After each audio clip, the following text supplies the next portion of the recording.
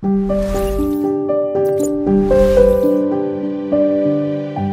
we'll cover taphonomy, ancient biological molecules, living bacteria, and a bit about carbon-14. So taphonomy is the study of decaying things. It's a lot of really smelly research. Like people will like leave things like shrimp or fish in a tank and just watch how it falls apart. And it gives us really important insights into how fossils form.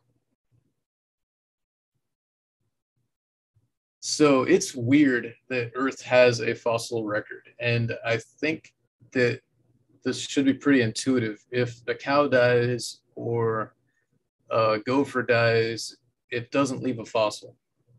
It just doesn't. If a fish dies in the ocean, it doesn't leave a fossil.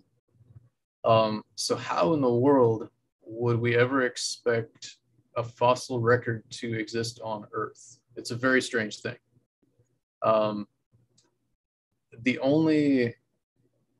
So as a rule, modern environments don't fossilize dead organisms. Dead organisms get recycled, and they get the nutrients get kind of churned over for the next generation.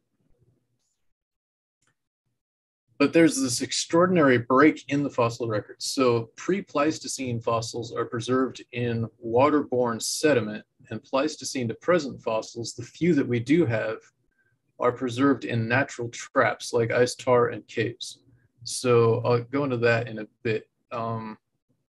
Pleistocene, when you think Pleistocene, think of the Ice Age, basically.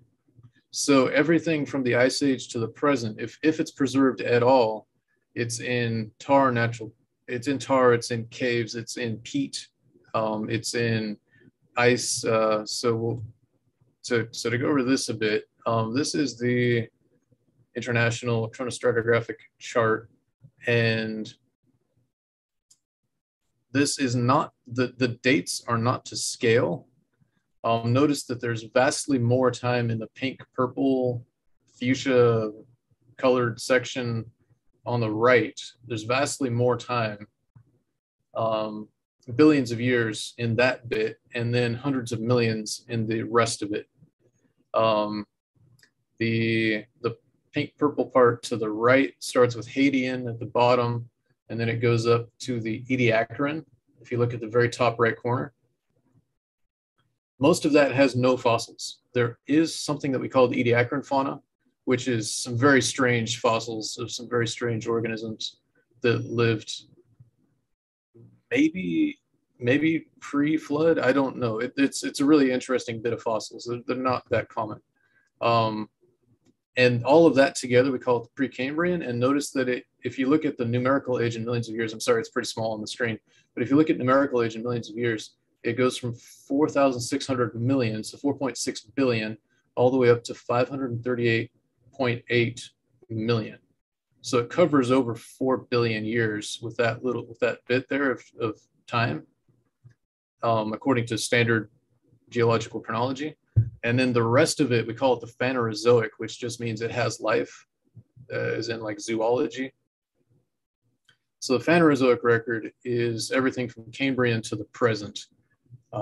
That's where we find fossils with living organisms in them that used to be alive. And that's typically thought of as, these are all basically flood rocks up until the Pleistocene of some kind. There's a lot of debate over where exactly the flood ended. So some people think that the flood ended, if you look at the very left side of the chart, there's green down at the bottom. It says Upper and Lower Cretaceous, and then there's kind of the orangish, and it says the Paleogene, and you got Paleocene, Eocene, and Oligocene.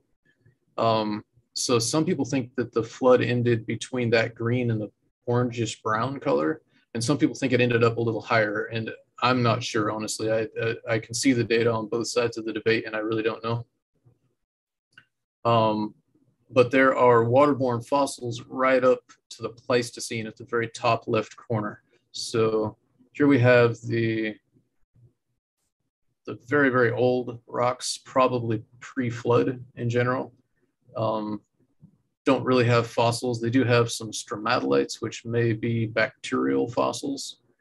Um, and then we have the very left top corner of the chart here, where we have the Holocene at the very top, and the Pleistocene. And those are the fossils that are preserved in natural traps, tar ice, caves, peat. So back to the whole thing, just kind of put that in perspective. We have this vast stretches of geologic time, supposedly, where everything is preserved in waterborne sediment, everything. And then you get up to the present time and it's preserved in a completely different way. What this indicates would be a complete change in geologic process between the Ice Age and everything before the Ice Age. Now that should be utterly bizarre to geologists, but people don't think about it enough. Now I would say that it fits very well with the flood theory. So the Pleistocene fossils, this is California during the Pleistocene. And so we got elephants, we got lions, we've got rhinoceros, we got horses, some members of the horse family. We have camels and sloths and antelope, and it's just an interesting mix of animals. Now, what's interesting to me is that if you were to take this image that someone has recreated and just change the coats of the animals, give those horse, give the horse family their, black and white stripes, take the hair off the elephant, it's like, oh, it's Africa, right? But no, this was California after the flood. This is from the Page Museum. I guess it's called the Tar Pit Museum now in Los Angeles, where at the tar pits. And this is a mammoth that they pulled out of the tar pits.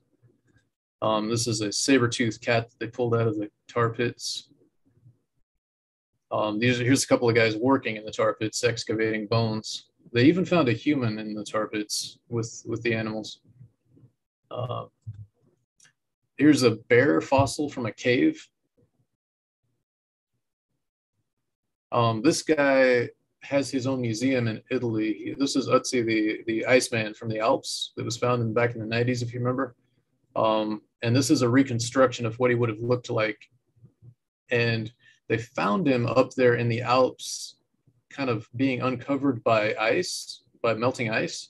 And they thought that someone had died recently. And so they called the authorities and found out, oh no, this is actually a major archaeological discovery, anthropological discovery. Okay, now those are Pleistocene to present fossils.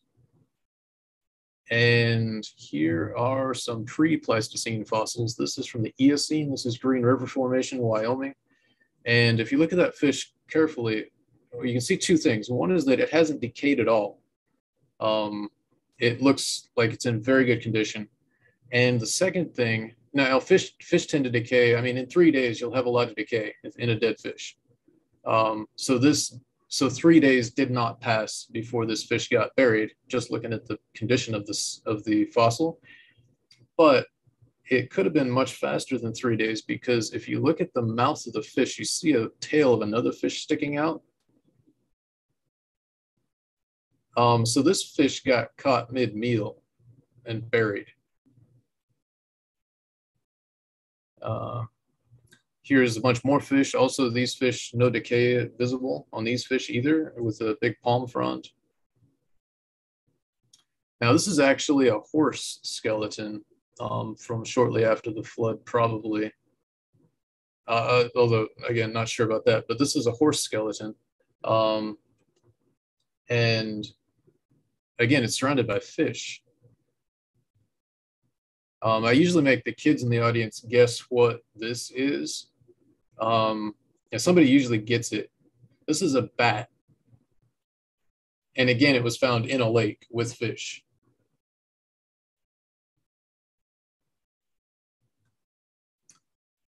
This guy, there were some interesting organisms that lived before the flood.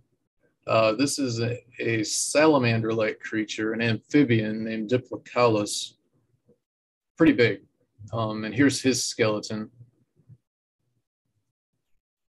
This guy, now this may be a little bit exaggerated, um, but this is a mosasaur, and you can see, like, this was a huge animal. And here's the skeleton there. This guy, they had millipedes before the flood that were that big.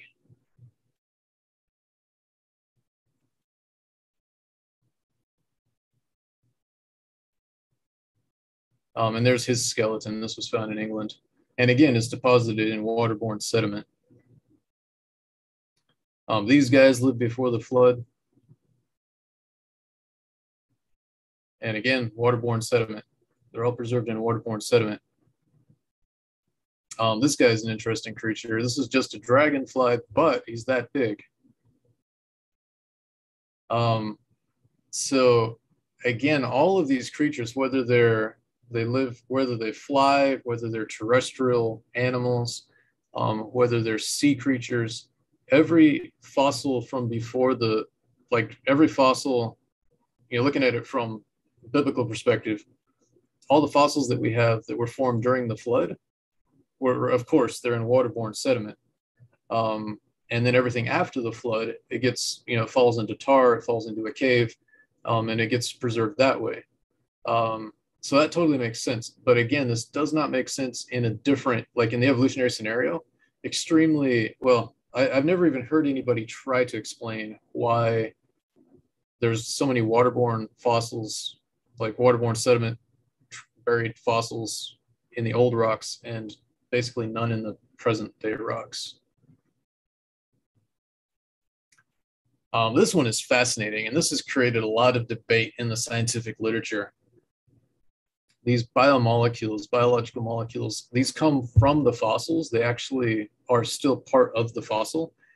And there's a lot of these different molecules. They find fats and proteins and other, just a lot of different types of biological molecules in fossils still. And this is a surprise. They started finding this a lot more recently because people started looking for it. For a long time, people just assumed it didn't exist because they thought the fossils were too old. But they found DNA from a human that they think is 45,000 years old. They found DNA from a horse they think was 700,000 years old. And from a termite and a bee that they thought were about 30 million years old. And that is really extraordinary because the half-life of mitochondrial DNA is about 521 years based on a really good study.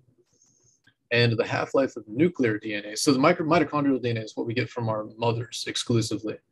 And it's not in the nucleus of the cell, it's in the mitochondria. The half-life of the DNA in the nucleus of the cell is about half of that. So the DNA that you would think of as your DNA is like, you send it off to 23andMe, that's the nuclear DNA. And it has a half-life of, according to this, it'd be 260 years. That's nothing. That's absolutely nothing compared to the thousands of years that they think this stuff should, or millions even, that they think this stuff should have been around. The reason DNA has a short half-life is because DNA actually needs to be, there's a lot of requirements chemically for DNA to do its job. If DNA were to stick together really hard, the little machines inside of your cell that read the DNA wouldn't be able to read it. Like you have these little enzymes or these little machines that pop the DNA apart, and then it reads one side or the other side, and then it goes and makes a protein out of that, or it does something else with it. So that DNA has to be pulled apart, it has to be read, and then put back together. And if it were stuck together really hard, like a really tough chemical bond, that wouldn't be possible. Just one quick example. So it's biologically necessary that DNA be quite fragile. And I think last week we talked about DNA repair mechanisms. and how much damage your DNA gets every single day. And it's a lot worse than the one figure I quoted. Um, your DNA gets damaged so many times a day, and you have these little machines that just fix everything. This one was cool. This is a T-Rex red blood cell. And so they pulled this out of a Tyrannosaurus Rex. They dissolved part of the bone in acid, and they found this tissue in the bone left over after the acid had dissolved the mineral out. And found red blood cell. They found some other tissue, other protein. And again, this is supposed to be tens of millions of years old. But this stuff breaks down and decays pretty quickly. But it even gets crazier because they didn't just find biological molecules, they actually found living bacteria that they were able to culture in a petri dish in the lab and do like DNA testing on the bacteria. So they found bacteria in salt that they thought was 34,000 years old. I think that was in California, Death Valley-ish. They found bacteria in 500,000-year-old ice that they thought was that old. They found bacteria in 120 million and 250 million year old salt, according to standard geological time. Now, there's a number of problems with this. Radiation. So all of us are a little bit radioactive. Potassium there's a percentage of potassium that is radioactive. And we have quite a bit of potassium in our bodies. And so all of us have a little bit of radioactivity just from the potassium. Salt has potassium in it too. And that radioactive potassium should damage the DNA and the cellular machinery of the bacteria over time. And the bacteria is going to need to keep using food. It's going to have to keep eating. Even dormant bacteria have to maintain basic metabolic activity like DNA repair. And then this is a big one. This is really the big one when it comes to these kinds of studies. Metabolic waste buildup will kill the bacteria in much less than 34,000 years. So a good example of that happening is when somebody puts yeast into a bottle of grape juice and seals it, and eventually that yeast produces so much alcohol that the alcohol kills the yeast. The alcohol is a metabolic byproduct of the yeast consuming the sugar. And bacteria, it'll have different metabolic wastes, but the metabolic waste will kill the bacteria if it's trapped in a bubble in salt. And yet it's still there. And so that's pretty baffling to a lot of people. And I want to try to describe how different 34,000 years and 250 million years are. So if that orange circle on the left is 250 million years worth of time, and you take 1% of it and make a new pie chart out of that 1%, only 1.3% of that new pie chart that's 34,000 years. So 34,000 years is an insurmountable obstacle. And yet we find bacteria in salt that's supposed to be 250 million years old. Clearly, the best explanation is that, again, it's just not that old. And it's really interesting to me that they can do genetic testing on the bacteria, and usually they're astonished at how little it has evolved in what they think. Not that bacteria, but they think that the modern bacteria would be very different because 250 million years of evolution, but it's not that different. It's different, but not that different. So that's just really interesting. And I want to talk about carbon-14. So I'm sure that some of you have heard that doesn't carbon-14 disprove the Bible, and doesn't carbon-14 prove that the Earth is super old? Actually, no. Explain a little bit about how carbon-14 works. You get carbon-14 formation in the upper atmosphere, and then carbon-14 decay after an organism died, which I'll explain in a minute. And you get an equilibrium as long as carbon-14 is coming in and going out at the same rate, right? Now, as soon as the organism dies, though, that formation, the carbon-14 coming into the organism stops. And so that level in the bottle starts to drop. And so you can, theoretically, you can measure the level in the bottle and figure out how long ago the organism died. So this is a good visual of how carbon-14 is formed. You get cosmic radiation coming in from the sun, really high energy particles. They smash into things in the upper atmosphere, and neutrons fly off, and those neutrons can hit nitrogen-14 in the atmosphere. And when the nitrogen absorbs that neutron, it pops out a proton, and it turns it into carbon-14. And then the carbon-14 becomes carbon dioxide. It gets absorbed into plants. Animals eat the plants. And when the plants and animals die, they stop absorbing the carbon-14, but the carbon-14 in their bodies continues decaying. The half-life of carbon-14 is only about 5,730 years. So that's quite a short half-life. Now that's really nice for biblical archaeology. That's a really good half-life to have for that kind of research. It allows us to date things like the Dead Sea Scrolls. But that's just not a very long half-life compared to millions of years. In fact, if the entire Earth were made of carbon-14, in a million years, there would be none left. It's because the half-life is so short. And yeah, we find carbon-14 in basically everything. This is graphite. We find carbon-14 in what's supposed to be very ancient graphite. We find it in coal that's supposed to be hundreds of millions of years old. The graphite and, well, the coal will often date to about 30,000 years old, which again, that sounds old. It's supposed, it's a lot older than the Bible says it is.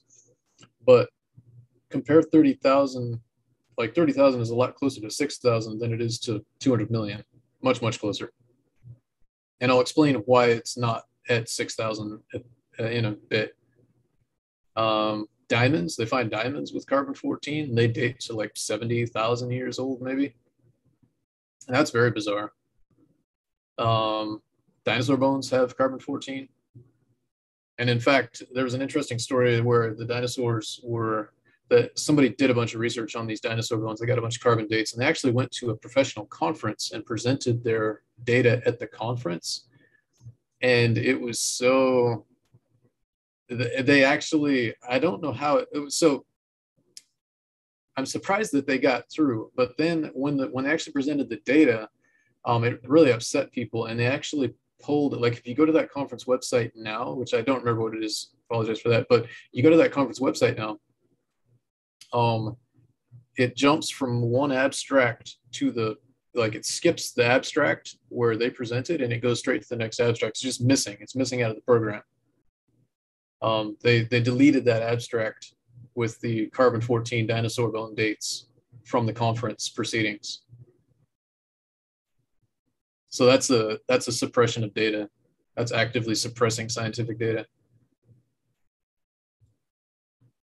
So there are three options. One is contamination, one is measurement error. And if we can rule out contamination and measurement error, which they've done a lot of work doing that, it just means that the specimens aren't that old, which again is the obvious conclusion. Now, this is a graph that I made in Excel, and if anybody wants the formula, I'll pass that off to you. So along the bottom of the graph, I have real age in years, and notice that it goes back to about 4,500, or about the time of the flood. And then we've got the expected carbon-14 age, which tops out at about 75 or so thousand years. So what that means now, if you go back, if you look here, that's 10,000. So we wouldn't expect anything to date back to 10,000 years using carbon-14 dates until it's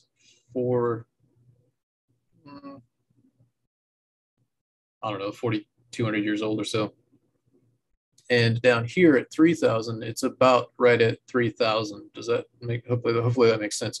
So when we can date things back to 2,500 years before present, 3,000 before present, 3,500-ish before present, with carbon-14, and we don't get any major discrepancies until we start to get back to older material.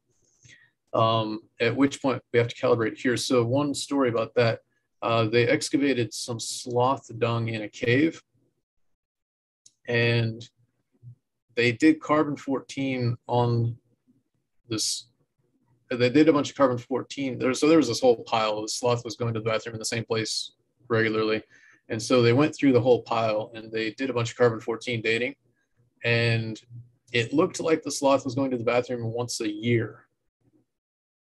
But if you, which is of course bizarre, but if you put that, if you put that, the dates of that they got, if you put that onto this chart, it pulls it together so that it's more like once a day, which makes a lot more sense. And there's a lot of other reasons to think that this would be correct. And especially, so in other words, what this is saying is that if you have a flood and there's not a lot of carbon-14 production before the flood, we expect very, very low rates of carbon-14 in the environment at the time of the flood. And then the carbon-14 starts getting dumped into the environment at the time of the flood. Then you get very quickly, you get all these dates from 70,000 years to 10,000 years. You get all those dates happening over just a few hundred years.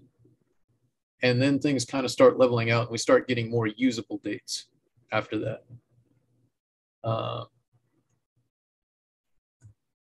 So I wanted to talk a little bit, somebody last week asked why this mattered, a little bit about my testimony. And something that I've found is that in difficult times, it helps to know for an absolute fact that God is literally holding you together at the subatomic level. Like the Apostle Paul said, in him we live and move and have our being. And when things feel like God is not doing something for us that we think he should be doing, or that maybe it feels like he's not present, or it feels like he's not actually taking care of a situation, it helps to know for a fact that he is actually like holding you together, like all of your molecules together and making everything work. We can see from science that God is extremely attentive to the very fine details of our existence. So that's helpful. And so I wanted to share a couple of stories. So I graduated from Loma Linda, went to the University of Minnesota for a postdoc, and I was expecting the lawyers at Loma Linda to be able to work out the financial, like the grant funding. I was expecting them to be able to transfer the grant pretty quickly, and I ended up in Minnesota. So I started the process, and I didn't know exactly, like you never know exactly when you're going to graduate from PhD programs. Like it just, like stuff can happen and you have to take another quarter. And so I didn't want to start the paperwork too soon because I needed to start it when I knew I was actually going to graduate. So I figured giving him 5 months was enough. And so I started the paperwork 5 months before I expected to show up in Minnesota. And showed up in Minnesota in August, and they had not done their paperwork. And so I started working at public schools, doing substitute teaching. My wife got a job pretty quickly. And the lawyers just, it took so long. Every signature was just taking forever. And it was really frustrating.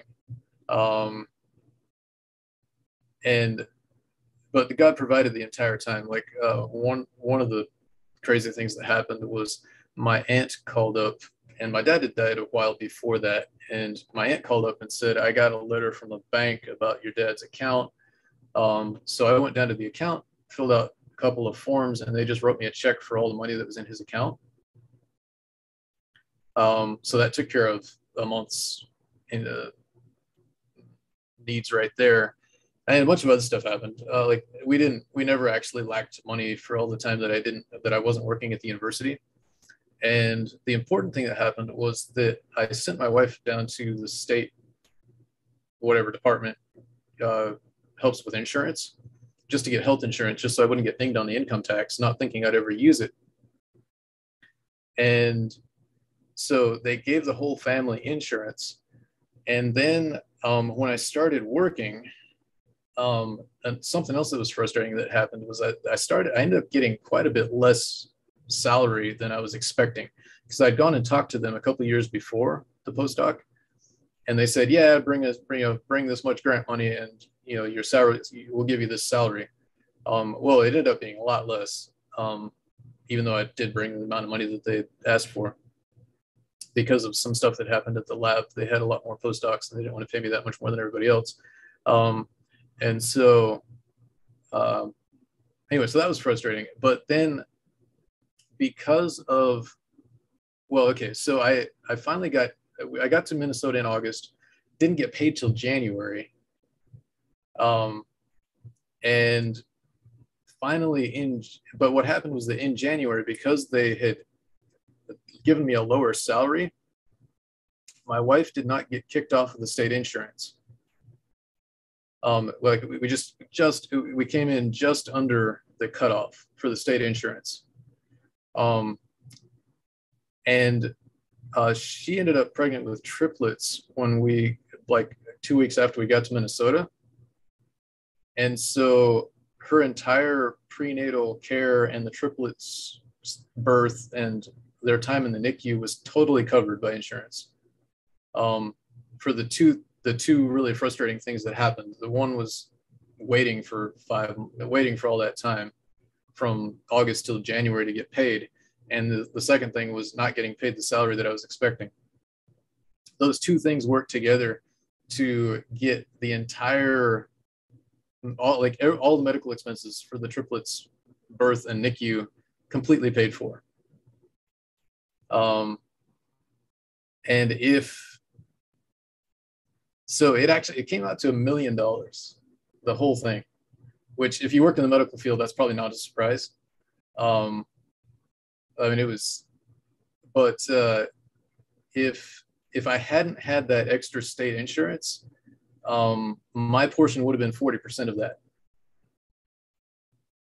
And because of what God did at the beginning of the year when we showed up in Minnesota, that was totally taken care of.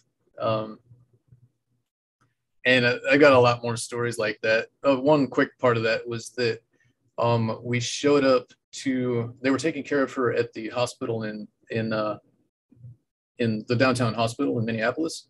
And we showed up for the very last appointment, and they said, our NICU's full. What do you want to do? And so we ended up and that had never happened before to them. So we ended up delivering the babies in Burnsville, where we lived, at the Burnsville hospital. It was right down the road from the house, didn't have to pay for parking. And the Burnsville hospital gave mothers with a baby in the NICU a free room. So she was able to stay in the hospital for 6 weeks while all the babies got out of NICU.